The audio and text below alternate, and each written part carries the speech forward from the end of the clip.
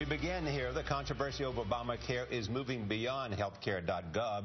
Some states that set up their own health insurance websites have had problems of their own. And sources tell CBS News those websites are costing more than $1 billion. Jan Crawford is in Washington. Jan, good morning. Well, good morning, Nora and Charlie. That is $1 billion with a B to pay for these Obamacare websites in the states that have their own insurance exchanges, and that huge price tag is being paid for by the federal government courtesy of taxpayers. And some of these websites have struggled to get off the ground. With healthcare.gov unusable for most, administration officials have pointed to efforts in the states and called it success.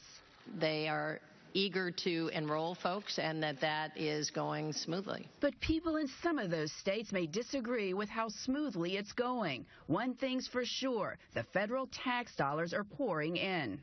A CBS News analysis shows that the 15 states that opted to set up their own exchanges are spending more than $1.1 billion to launch and implement their own Obamacare websites, often paying the same government contractors to do the same job in different states.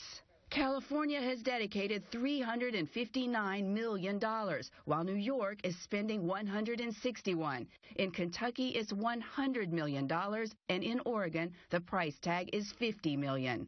The president has pointed to Oregon, which has enrolled 56,000 people in Medicaid, to argue things are working. That's 56,000 more Americans who now have health care. That doesn't depend on a website. And it's a good thing, because Oregon's website doesn't work. The new Medicaid enrollments came through the mail. The state website has yet to enroll a single person.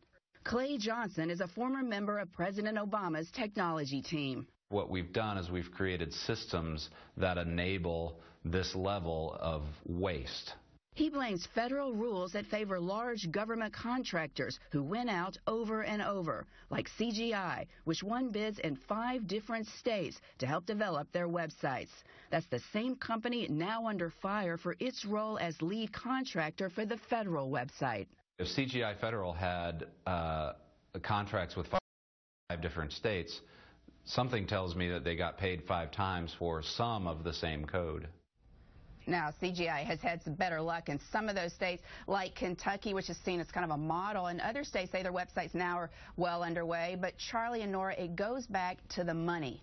And why are taxpayers forking over more than $1 billion on 15 different state websites that are going to end up looking pretty much the same?